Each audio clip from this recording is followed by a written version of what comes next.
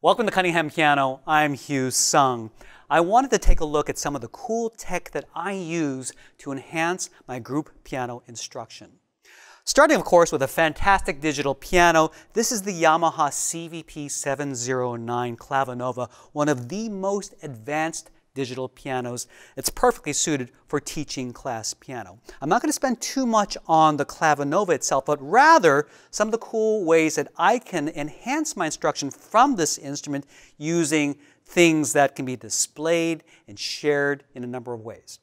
To start off, I'm using a multi-port HDMI switcher. What this allows me to do is it allows me to input various HDMI video inputs from, say, my computer, from my iPad, from the webcam, which is showing this overhead view, and I can have them all go into here and route out and connect into the HDMI port of my television or projector. Okay, so this is where it all begins in terms of enhancing my instruction. So right off the bat, if I want to show where middle C is, I can show them. You can look at my hands. I can show the fingering, which fingers I want to use. It's a great way to show very, very quickly to a large number of students which finger positions and which notes to be playing. All right, so that's my overhead webcam that's connected directly, actually into my computer, which then is connected into the HDMI video switch, then going into the display device, whether it's a television or a projector. All right, but that's not all. I can switch the HDMI switcher, and now, in just a moment, we're taking a quick look at the LCD touchscreen from this CVP 709 Clavinova. So if I want to tell the folks that we're going to change the instrument from this piano, touch the middle of the screen over here, and let's choose a guitar sound instead. Let's go ahead and maybe pick a nylon flamenco guitar, whatever. Close this, and here we go. All right, so now I can show how to quickly navigate the different functions on my CVP 709. And this particular instrument has a VGA out adapter, so I can export the video from this. Now, you should note that from a VGA to an HDMI input, you will need a video converter box. And I actually have that connecting the VGA port from here into an HDMI input over here so that I can translate all of that going into an HDMI input on my television. Okay? Don't worry, I'm going to have links to all the equipment I use in the notes below. So anyway, I can show very, very quickly how to change the function of the different things I'm going to do on the Clavinova very easily to the whole class so nobody gets lost in terms of changing sounds, functions, styles, accompaniment patterns, and so on and so forth. I'm going to go ahead and hit the switcher on my video HDMI switcher, and now we're having a view of the sheet music that we're working on. This sheet music is being displayed from my iPad.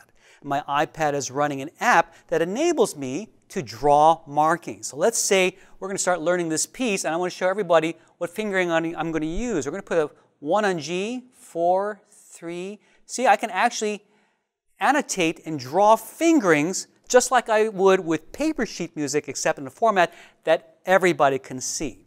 Of course, I can draw in different colors. I can show, hey, this is a half note, watch out over here. I can scroll in and out. We can navigate along the music. We can zoom in on certain specific measures.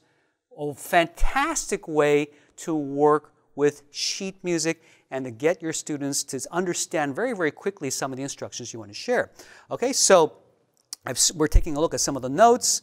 I'm going to show, perhaps with my overhead cam, where that G is. Here's 3 black keys. Here's a G with my thumb over here. Put your forefinger on C over here. But that's not all. I don't have to just show them with just this overhead cam. If I want to talk a little bit more about some of the theory, I can open up an app on my computer. And this is an app made by Time Warp Technologies called Classroom Maestro. This is one of my favorite classroom apps. And take a look at this. I can play a note on my Clavinova, and then it'll display what that note is and also where it is on a virtual keyboard. Let me kind of move this out of the way so we can see this more clearly. Here we go. So here's G, here's C, okay? So on and so forth, so I can very quickly show the names of notes, or I can talk about chords.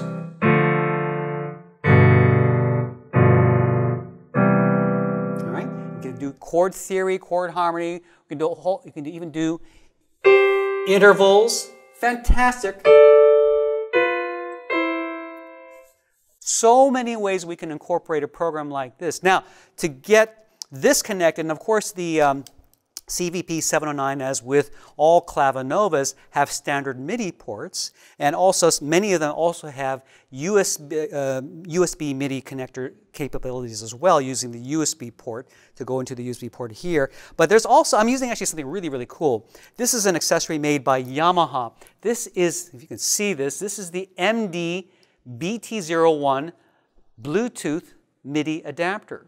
So these two ports over here connect into the standard MIDI ports of the Clavinova.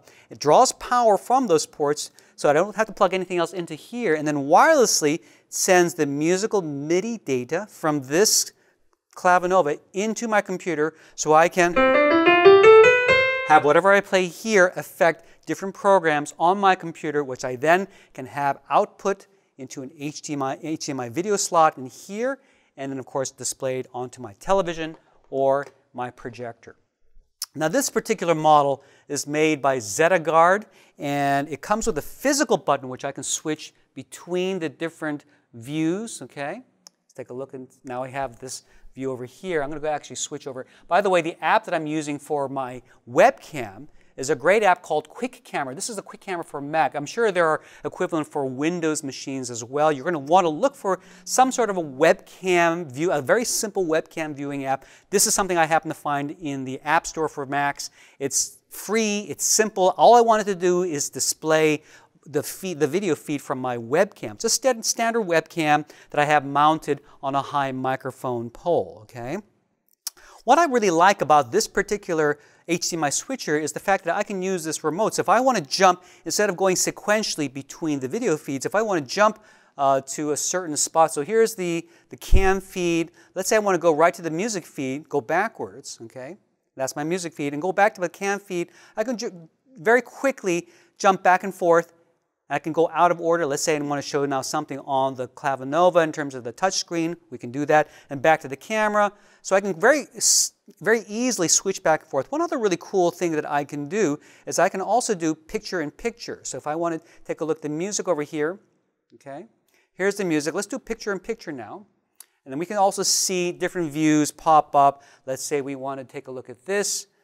All right, so on and so forth. So you can have lots of different options for showing multiple screens, if that's helpful. In this instance, it's a little bit on the small side. I'm going to leave that out for now. But anyway, it's cool functions over here. Let's kind of get that out of the way. Well, let's see. There we go. Okay.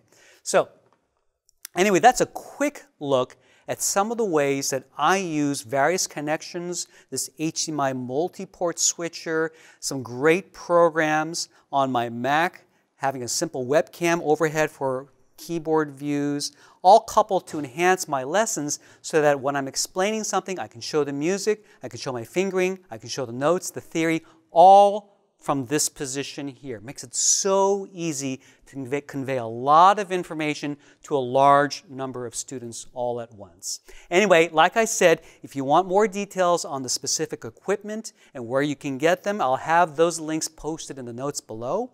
Thanks for watching. If you have any questions, feel free to post them to me. Be sure to subscribe so that we can let you know whenever we have new videos. For Cunningham Piano, I'm Hugh Sung. Thanks so much for watching. I hope you found this helpful, and we'll see you next time.